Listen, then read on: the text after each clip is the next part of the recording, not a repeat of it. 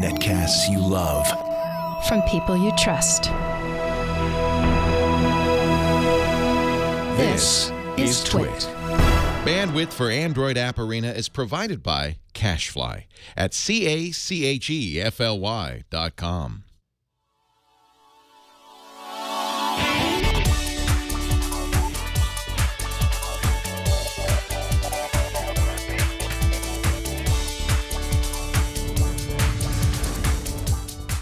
This is Android App Arena, episode 38 for Wednesday, March 25th, 2015. Material weather. This episode of Android App Arena is brought to you by MeUndies. MeUndies is the most comfortable and hip underwear you'll ever wear. Check out all the styles and get 20% off your first order, plus free shipping at MeUndies.com/twit. Hello, everyone, and welcome to another episode of Android App Arena. I'm your host, Jason Howell. At the top of my topics list, I have quite a list right now, has been a weather episode, because for as long as I've had a smartphone, a good weather app has always kind of been something I'm looking for, something that I use daily. Sure, Google Now does a great job showing current conditions along with a 5-day forecast. I use that all the time because it's just right there on my Google Now list. But sometimes you want a little bit more. And we're spoiled with options. And to be honest, my list of potential weather apps to cover on this episode is ginormous. I could probably do 3 episodes based on what I have already. But at some point, I started to detect a theme within a theme. That's weather apps that were designed with material design in mind. So I hope you like what I came up with. Let's take a look at 3 material design weather apps in this week's roundup. First up is Simple Weather, which launched a few weeks ago, and it's very polished right out of the gate. Simple Weather offers an unlimited number of locations to be tracked inside the app. Currently, I'm tracking Petaluma, California, and Boise, Idaho, where I was born. The overview section gives you a bunch of cards with the basic information you'd expect at a glance. Current conditions, and not just the temperature, but detailed information about things like how humid it is, chance of precipitation, a feels like rating, wind, and more. You've got a sunrise, sunset chart, and finally a 7-day forecast with each of those readings tappable if you want expanded information for any particular day. I especially like how items outside of view slide into the card when you scroll down. There's some nice material design animations throughout. Now, pull out the sliding drawer and you have a few more places to explore. There's daily forecasts that gives you a full screen layout of cards detailing the next 7 days of weather, similar to what you get in overview, but spread out in a much larger space. Hourly forecasts shows a bunch of hourly charts, following all of the major elements that will either spoil your trip to the beach or convince you to use extra sunscreen. And finally, Maps shows satellite imagery of this planet we all occupy with an overlay of current conditions in the general area. You can tap that floating action button to switch between precipitation data, temperature data, and cloud cover. Those layers did take a bit of time to load in for what it's worth, so give it some time. And Simple Weather does include a number of widgets for your home screen, including current conditions, 5-day forecast, and a nice clock and weather widget as well. You can set it to show the white card in the background on the widget to separate it from the background, or you can show it as transparent, your choice. Simple Weather is free in the Play Store with a $1.99 in-app purchase to remove the ads. Next up is a material design weather app that launched while Android L was still in a developer preview last September, so it's had a lot of time to sharpen its offering. It's called Weather Timeline, and the developer aims to make it easy to see the next hour, 48 hours, and week with a single glance, and obviously more details are available from there. When launched, you get your places readout, and that keeps things somewhat simple with a colorful card for each location that you're tracking. You can add more with that floating action button at the bottom. Tap into a location, you begin to see why the app is called Weather Timeline.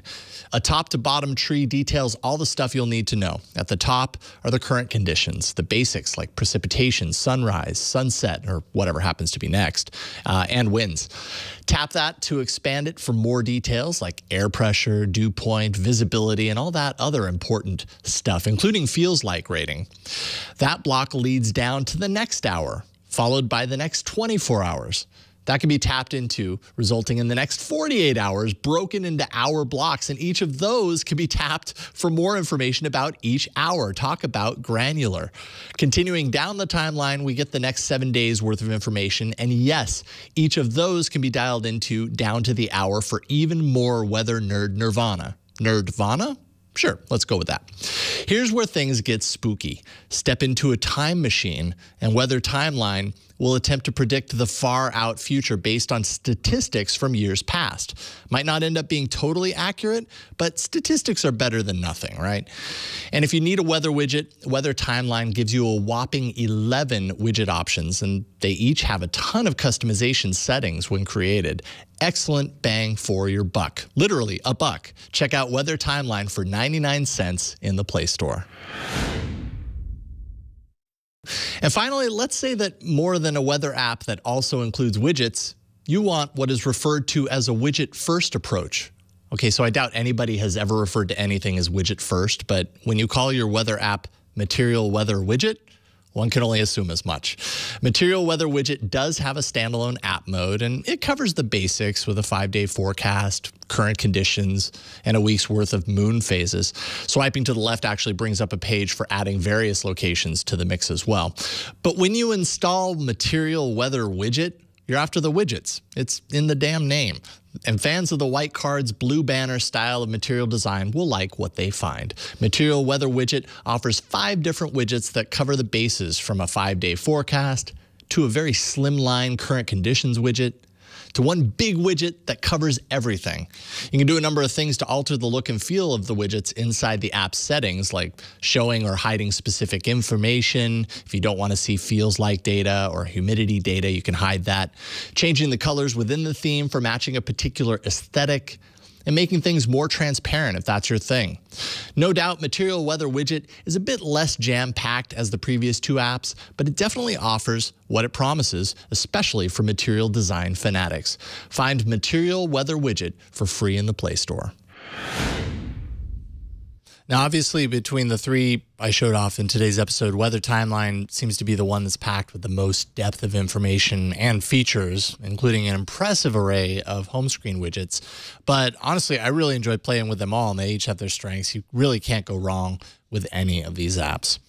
All right, before we move on, let's thank the sponsor of today's episode. That's MeUndies. Really, you should know about MeUndies.com. Let's face it, we spend 90% of our life in underwear. With MeUndies, you'll get great fitting underwear that's 2 times softer than cotton.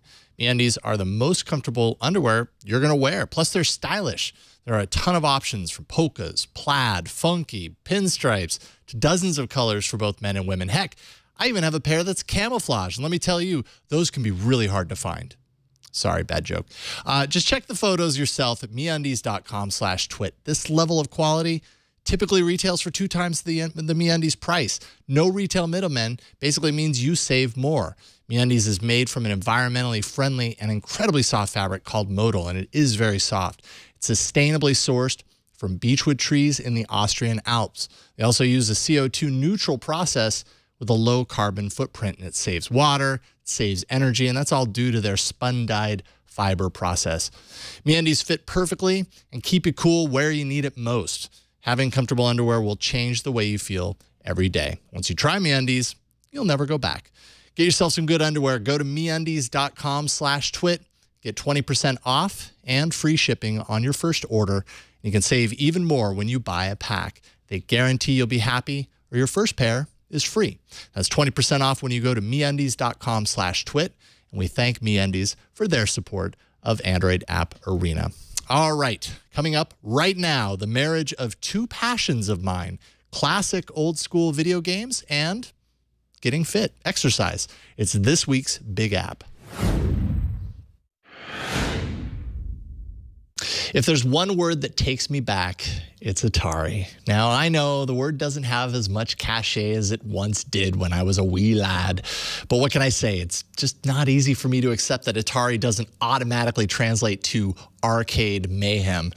Atari just released an app that fuses the company's classic gaming roots with fitness. Strangely, it's called Atari Fit, and it's meant to get you active in the gym by presenting over 100 detailed exercises that you can put to use during your workout.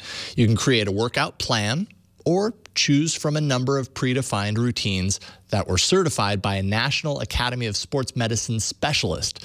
And like any good free-to-play game, completing the exercises actually earns you points inside the app.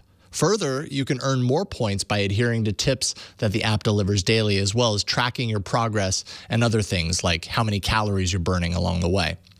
And what can you do with all those points? Like walking into an arcade with a pocket full of coins, you can drop them into the virtual coin box of in-app games like Centipede, Pong, Super Breakout. And the app says more to follow. Atari Fit connects with Google Fit and also allows you to connect with Facebook to compete with your friends there. That's real-world gamification, folks.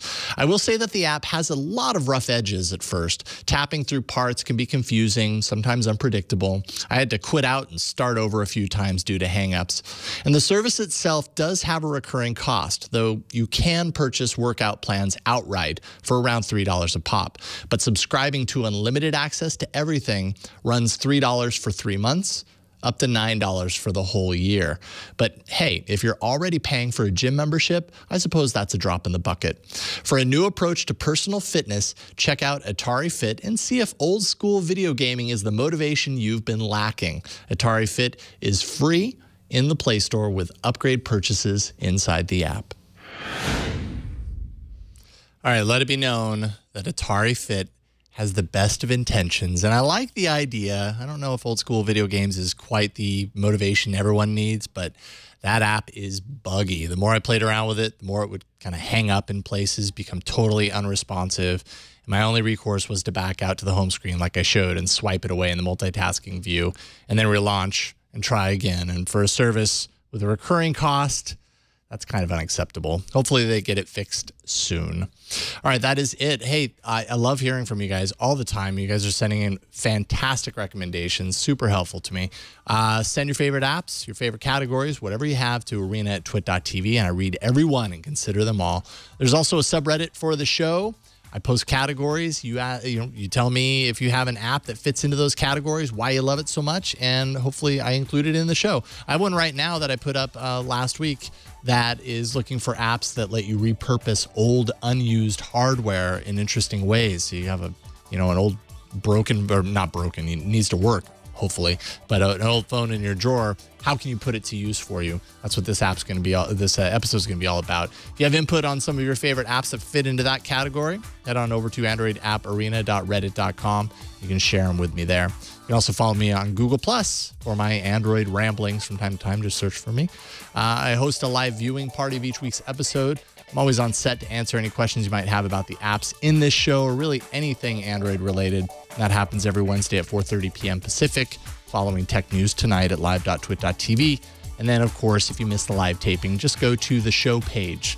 We have all the details for everything that you need to know about this show. That's twit.tv/arena.